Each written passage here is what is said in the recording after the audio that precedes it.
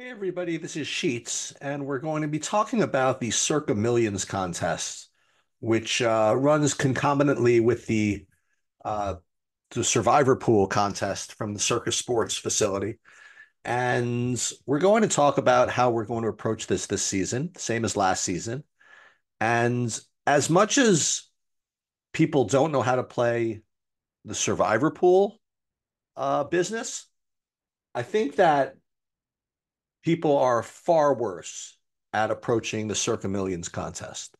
Now, if that's the case, why am I not entering 10, 20 times into this? Because I really am not sure the best way to do this. I do know the best way to do this, but I don't know how to execute this the right way. But conceptually, I promise you that let's just say that in survivor pools, maybe, I don't know, only 80% of the people play atrociously. I'm 100% sure, 100% sure that 90% plus of the entries in the Circa Millions contest are playing atrociously. Okay. The only problem is while I know how to play better than atrociously, I don't know if I'm playing all that well. But we're figuring it out, and we're gonna figure it out along the way. And I do promise you that in I don't know 2 years, 3 years, there will be models and sims that will basically be perfecting the approach that I talk about here. In a similar way that 5 years ago, nobody knew how to play anything about Survivor. Now people know at least enough to be only slightly losers. Um, right now, the Circa Millions contest is being completely misplayed by 90% of the field. And it's actually quite charming the way this happens. Okay, so what this is very simple, right? You got to pick 5 games against the spread, all right? You get 1 point if you win, you get 0 points if you lose, and you get zero point 0.5 points if you push. Very, very easy, right? And whatever entry has the most points at the end of the season wins all the cheese. Now, it's not exactly that easy. There's first, second, third, fourth. There's also points to be made in certain quarters. Like if you're the winner in weeks 1 through 5 or something like that, you make money as well. But that's secondary. The point is that you have to beat all the other people or as many of the people as possible in a contest that pays 1 point for a win against the spread, zero point 0.5 for a push, and 0 for a loss. The spreads come out on Thursdays, and you have to lock in if you want to play a Thursday or Friday night game, you have to lock your pick in Thursday. Otherwise, you have until I think Saturday or late Saturday to lock in your picks for Sunday. And what's charming about this is it sets itself up as this contest that people say, okay, I'm really good at picking against the spread. I'm going to put my skills up against everybody else and see if my picks are better than everybody else's. And that's the way 90% of the people play this pool. And I guess for the 10% that are playing it correctly, or 5% are playing it correctly, you're looking at me like, well, of course. Okay. But was shocked when I looked at the pick distributions to see how, I mean, ignorant is kind of a harsh word, but in the true sense, how ignorant people are to this. And I guess it's probably because I play DFS that I'm more in tune with this than people that are just, sports bettors that are trying to pick against the spread. Because like in DFS, when you play daily fantasy sports, it's not about picking the best play. It's it's about picking the best play that the fewest people are going to play, right? Because you're not competing like in DFS against the bookie. You know what I mean? You're competing against everybody else. You don't need to be great. You need to be better than everybody else. And so in daily fantasy sports, if you have two different plays, one of which is going to be projected very close to the other one as far as their ability to score points, for example, and that play is being played by, say, 10 times the amount of people as the other player, then you're supposed to play the guy that's playing, 1/10 of the ownership. And that for daily fantasy sports is just so trivial that it's not even worth mentioning. But in this particular contest, nobody seems to get it. I don't quite understand why people just sit and grind and they pick their top 5 picks against the spread and they put them in and are basically giving money away, okay, by doing that. The reason for that is for those of you that haven't picked up on this yet, listen, NFL lines are very, very tight. They're very, very sharp. And in the long run, most people are going to make about 50%. Okay. If you're just really super sharp, maybe you'll get 53. If you are just an outlier, maybe you'll get 55%, whatever. These lines are really, really sharp. Okay. Forget about trying to pick the teams you like and worry about who everybody else is going to pick. Okay. Try to find teams that are going to be low owned. Try to find teams that people are not going to be picking. Try to find teams that people are going to be picking and go against them. I saw over the last couple of years, I mean, week after week, examples of teams that were that had like 10-1 leverage in some cases over other teams. 5-1 leverage, 4-1 leverage.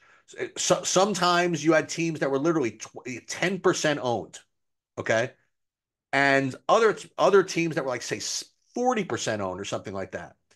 The edge that you have by figuring out or attempting to figure out who other people have and fade them, or better yet, even leverage straight against them, is the entire strategy and the entire key to this contest. Okay, like for example, let's there was something in poker, the Sklansky theory of poker, sort of, and this is kind of like a derivative of that. I'm kind of butchering it a little bit. Sklansky theory of poker is you have to pretend that everybody's cards are turned over, right? And you have to gauge how you did if everybody knew what everybody else had. Okay, so in a competition like this, if you could flip over with uh the contest is about to start and know who everybody had in this contest, you would probably have, I don't know, what, 900% ROI or something like that. If you knew that a team was 10 times as owned as another team and you could just take the other one, you would have just an insane edge. Okay. Far more than if you were the greatest sports bettor in the world picking against my daughter, who was picking teams based on on how nice their uniforms are. Okay. Or worse. So the key to this pool is figuring out the popular teams and not playing them, figuring out the unpopular teams and playing them. And God forbid you have an unpopular team against a popular team, then it's gold. Okay, so yes, is that easy? No. But at least you know what you're trying to accomplish, as opposed to, well, let me just pick who my 5 favorite teams are. That's what you have to do when you play against the bookie. You know, you play your favorite, teams against the spread and you lay the 110 or whatever against the bookie, but you're not playing against the bookie. You're playing against this enormous pool of people. Okay. Um, so how do we infer how teams are going to be owned? Now, there are some sites that track this. Um, Not for Circa, because that would be unethical, right? To release who everybody has beforehand. Okay. Um, but there are sites that track who who people are playing against the spread. The office football pool, they have certain places you could go that'll track pool wide picks against the spread. You could go to, covers.com. That's another site that you could look up, consensus plays. As a matter of fact, I haven't even looked at these places yet for the season, but just to kind of see um, what they would look like. Let's see, go to covers.com. I think these are all free. Let's see, consensus, is that still a thing? Uh, odds, where was consensus? NFL, there used to be a consensus. Maybe they don't have that anymore. I'm sure there are. Okay, it used to be. Contests? No, Streak Survivor. Maybe they got rid of that. There used to be a consensus. Oh, consensus picks. There is. So consensus picks. Let's go back there. You go to picks, consensus picks, NFL, and it will give like who, based on their, you know, polling, who everybody is taking, you know? And this is a 1,200 pick sample. Um, and you could get into the weeds of where this is kind of coming from and stuff like that. But nonetheless, it will show you who the most popular picks are against the spread. Okay. And is that going to be 100% accurate for Circa? No. But it gives you at least an idea of where you should be going. Okay. Like for now, like let's take a look. So Cincinnati, 69%. Now we're not even talking about to win the game. This is against the spread. 69% of the people are taking Cincinnati. 66% of the people are taking the Saints. 65 are taking Houston, et cetera, et cetera. Okay. So one way you could play if you wanted to and completely outperform, okay, really the people that are just grinding and picking their favorites is you could go for one to covers.com as a starter, okay? And listen, the farther along in the week this goes, like the more picks are registered, the more likely it is going to be consensus. Um, and just take the top five lowest consensus teams there are. And you will, I believe, if you did this, and someone could sim this out for me from last year, if they had access to the old covers thing, you would outperform the average Circa player. Okay. It's just the way the math works. Um, Now, again, this isn't always 100%, but at least it's the place to start. You don't want to play a team that you know is 70% or 66% against the spread. Now, another thing that you could do if you wanted to, if you didn't want to just rely on this data, is you could kind of uh, theorize as to what types of teams are likely to be picked. And we did this week after week last year, and I'm going to tell you the results of our work. Okay. Here were our theories. There are two separate things going on. Um, First is what types of teams would you think people wanted to play? Remember, you have your choice of five. Okay, you don't have to pick every team. What I would imagine is people like to do what? They like to play favorites. They like to play home teams, right? So home favorites. Uh, they like to play kind of good teams, whatever that means, right? They don't want to like if there's like a crappy team that's a favorite, yeah, they might not play them. So you want good teams at home as a favorite. That's what people like to do, especially when they don't have to pick everything. They pick their five favorite ones. The next thing is that people, this is the theory, they like to do is they like to, if they're playing a favorite, they don't want to, they want to be on the right side of those key numbers. Like you really want to lay 2.5 instead of 3 or 3.5. You really want to lay 6.5 instead of 7 or 7.5. Okay. Now, if you did want an underdog, for example, you'll be more inclined to want to take the 7.5 or the 3.5. That's psychological, right? Um, so if you put together like what types of teams people should want to play, that would be home team favorites, usually laying 6.5, or 2.5 or something like that. And the teams that people will be unlikely to play are the underdogs on the road, usually getting either 2.5 or 6.5. And that seems like a very, very logical theory to kind of go into this. Okay. You want to address that first? No, let's take the other two things for next, and then we'll get back to this. The other thing is this Thursday game. So the other thing that you'll see every week is that the Thursday game is always the lowest owned game. And there's a really good reason for that. Okay, because the lines come out and then they're static, right? They don't move. And if you lock in a team on Thursday, okay, then you don't get the benefit of possible line movement on other games. Okay, so like let's say the other teams had big injury news over the next couple of days, you would have wasted a pick that you could have used getting really good line value later. So one of my theories is yes, that's true, but maybe it's worth taking the low owned team anyway. Just because again, if that's the main goal, maybe we'll eat that possibility of missing out on a little bit of line value, and we'll get back to that in a second as well. So I'm kind of into playing the Thursday games if they fit other qualities. Now I mentioned line value.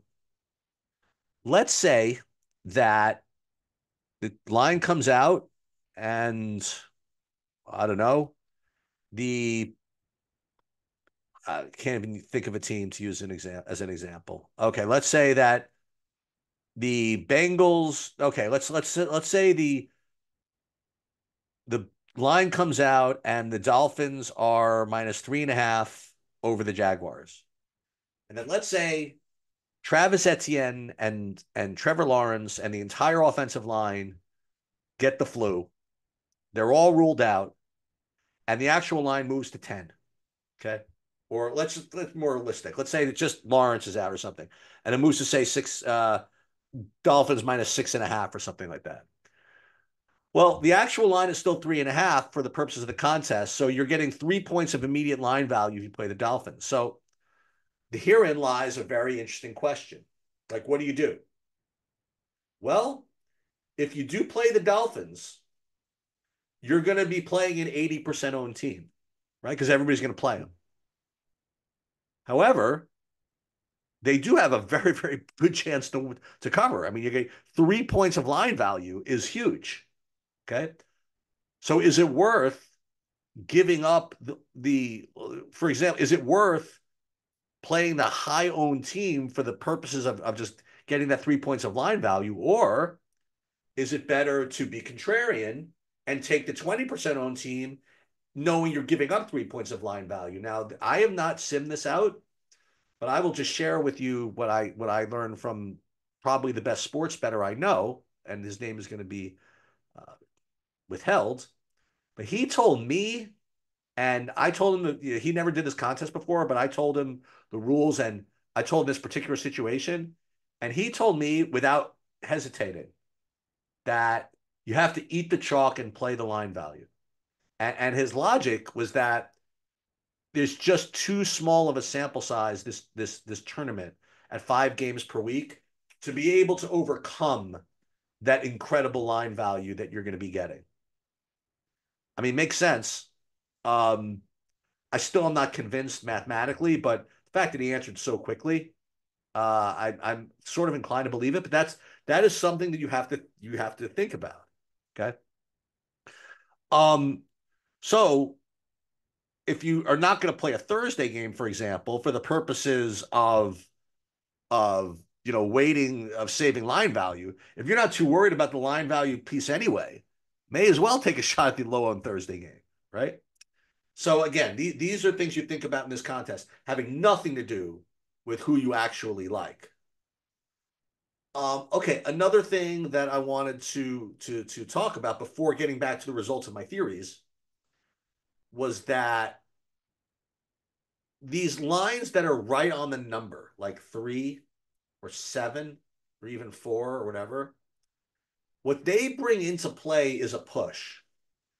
And while I know that pushes count like a half, which is not the end of the world, I feel as though when you're trying to beat thousands and thousands of people, you want to only play like teams with max upside. So if you play a team, I feel as though if you get a push, it's almost like getting a loss, because you're not gaining on anybody that played that game. So what I was doing last year is just avoiding all teams with push vig. Okay. Um, so what are the results? And how are we going to approach this year? Well, the one thing that I guess I overestimated was the impact of this 6.5 point spread business. Okay. I really thought that these road 6.5 point underdogs would be very low owned. And I thought that the home 6.5 point favorites would be very high owned. It just turned out to not be the case. Either my theory was flawed or it was like an outlier for the whole season.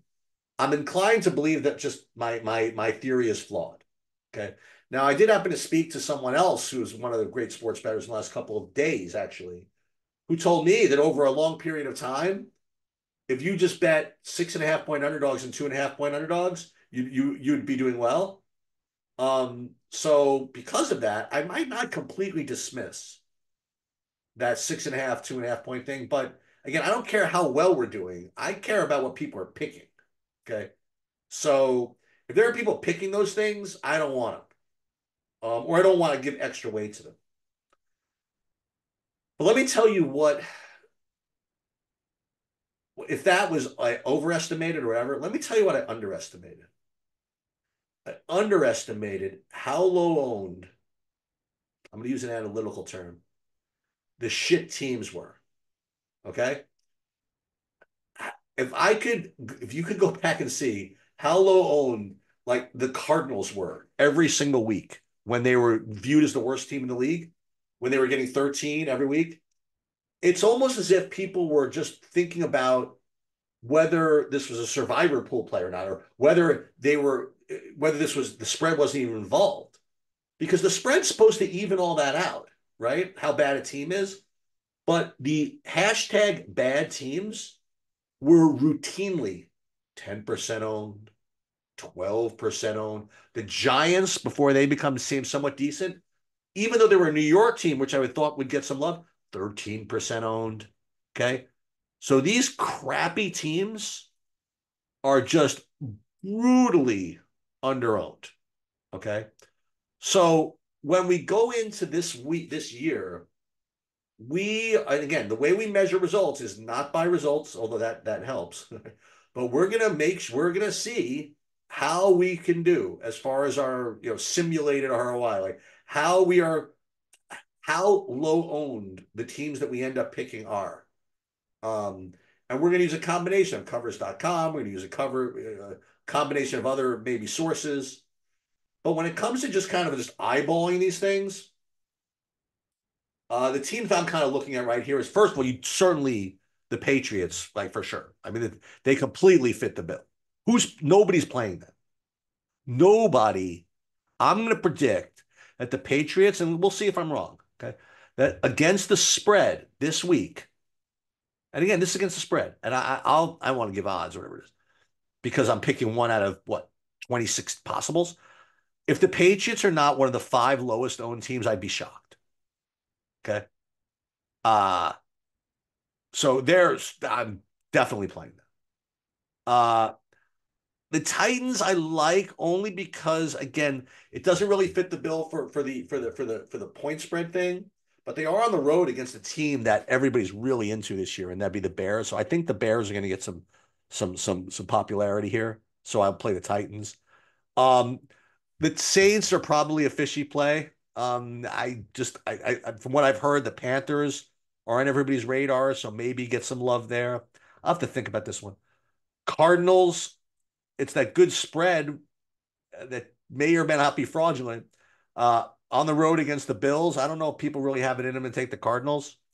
And the Broncos are supposed to be kind of bad this year, so we're going to try them +6. So all these kind of make sense.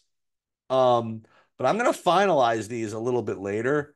But this is the way you want to think about these things. Now, for example, let's go back to the covers.com. Ooh, I see the Saints are 66%, so I'll probably get rid of those. New England 31, we like that. See, I was thinking about taking the Colts too. And then I was afraid of their popularity, but this is perfect. So if the Colts are projected by at least as one side of being 35, we could take out the Saints and we could put in the Colts. And the great part about this is that I can say who I'm picking and nobody's going to care. And nobody is going to play this way. Okay? People are gonna come to my content, and if they get through this, they're gonna say, "Yeah, I know, but." You know what I mean? That's what they're gonna say. Yeah, I know, but, and which is totally chilled, because I know this is the right way to play. I don't know if I'm executing it exactly the right way, but this is certainly the way that you should be thinking about this. And I'm telling you, in 2 years, people are going to make models that simulate the popularity of these teams, and this edge will be gone.